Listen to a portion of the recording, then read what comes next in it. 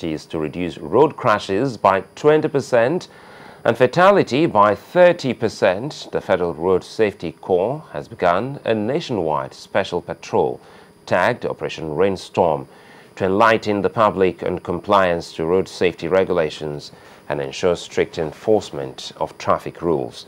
The Corps also embarked on its Children Accident Prevention Initiative with the launch of the program in schools across the country.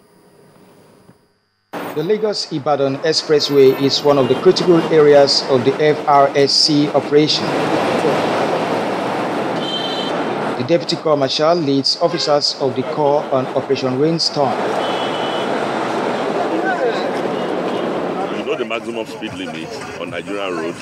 120 kilometers. It's 100. You drink while you drive? No, you don't drink. One of the key elements of Operation Rainstorm is to draw the attention of road users to the problems associated with the present weather conditions. That means we're in the rainy season and are forced to raise the level for all the road users to make sure that they imbibe the minimum safety standards on their vehicles. We also check the conduct of the drivers in terms of level of alcohol intakes to make sure that the drivers are not driving under the influence of alcohol. Handbills with inscriptions of road safety rules were distributed.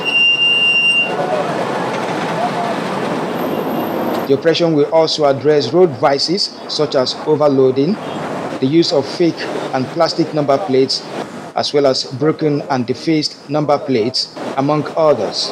That aspect we are really having much challenges has to do with the tankers and trailers of recent, and especially with their level of lawlessness of blocking the roads when there's a simple infraction with other law enforcement agencies, and this is what we are all determined to get them prosecuted.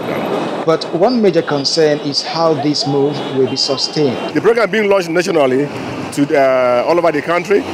Lagos State Command will not stop at the end of the program. Rather, we will extend the program till after the rainy season. In a related development, the Corps visited the Redeemers High School in Ogun State to launch its Children Accident Prevention Initiative to awaken their consciousness on road safety. Over 600 students were inducted and decorated with the FRSC's reflective jackets and handbands. The program is expected to be extended to all secondary schools in Nigeria, as the Corps is ensuring that road safety is incorporated into school curriculums across the country.